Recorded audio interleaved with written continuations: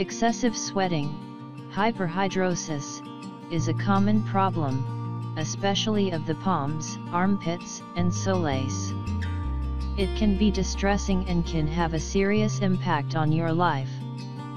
In some cases, affected people avoid social contact with others because of embarrassment about the problem.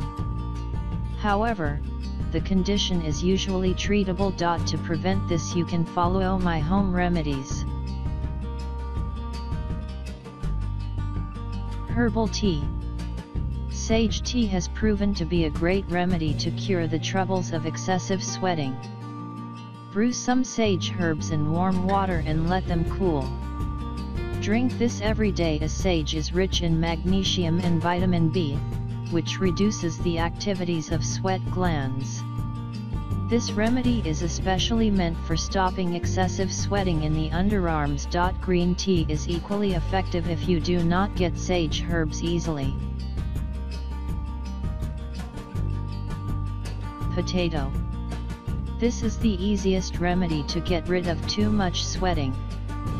Simply cut slices of potato and rub them under your arms and the areas which sweat more.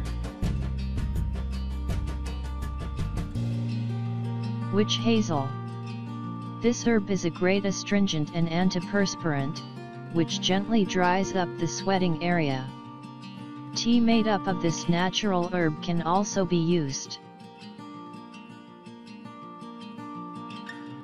Cornstarch and baking soda. To get rid of excessive underarm sweating, apply a mix of cornstarch and baking soda under the arms after thoroughly cleaning them. Let it stay for half an hour and wash it off later. You can also add any essential oil as a deodorant into the mixture.